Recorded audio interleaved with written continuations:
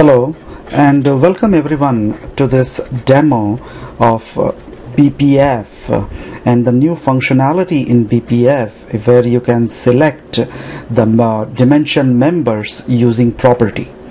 In order to demonstrate this, we have to log into BPC 10 NetWeaver SP10 system, and this is BPC NetWeaver SP10 system.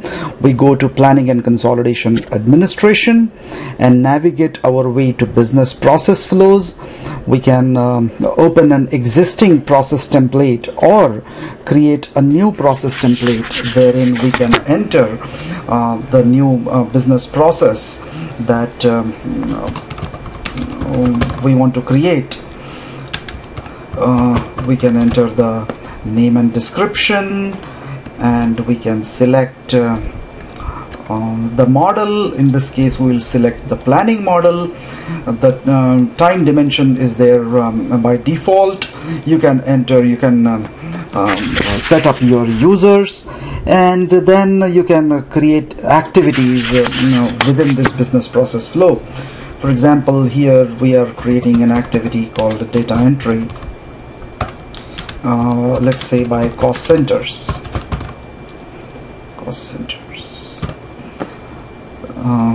And then we can write whatever instructions we want to have, and then we can select the driver dimension.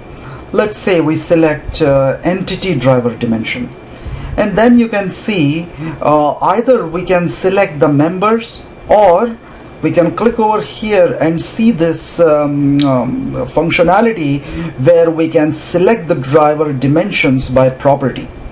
This is the new functionality that has been added in SP10, where you can, in addition to all these other choices, you get a choice to select driver dimensions by property.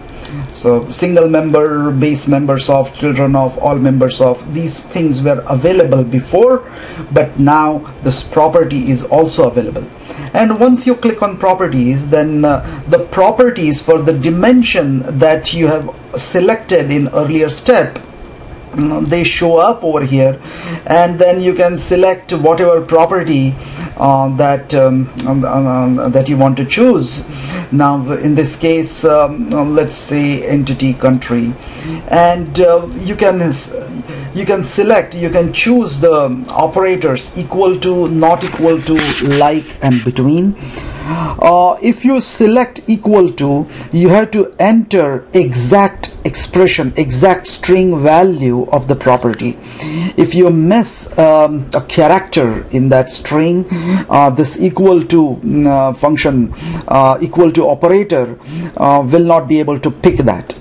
If you select like, then it can pick up, it can accept special characters, it can accept wild cards, and it will search for the string value that you have entered, and it will search for similar string values and filter out those values for you.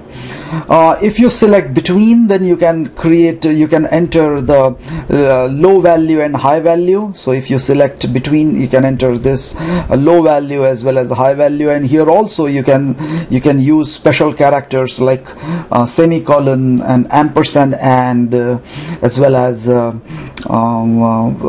and D and or operators, and also wildcards can be used.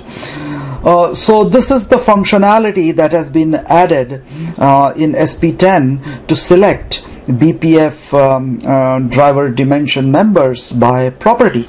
Thank you very much.